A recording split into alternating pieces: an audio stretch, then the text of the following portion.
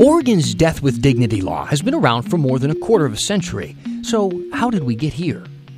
In the 1980s and 90s, Oregon State Senator Frank Roberts introduced a number of physician-assisted dying bills.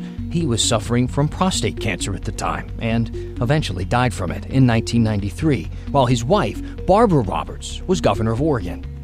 That same year, a group of lawyers and healthcare workers created the Oregon Right to Die Political Action Committee. They wrote the Death with Dignity Act and got it on the ballot in 1994, and voters passed it by a slim margin. But the group National Right to Life challenged it in court, and a judge put a hold on the law from actually taking effect. A few years later, in 1997, Oregon lawmakers put another measure on the ballot, this time trying to repeal the act.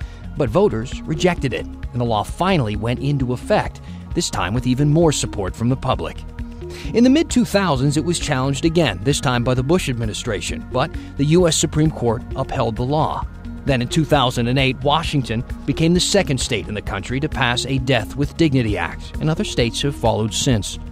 Recently, Oregon lawmakers have even tried to expand the bill, like changing the requirement that patients have 6 months or less to live, but those proposals have failed.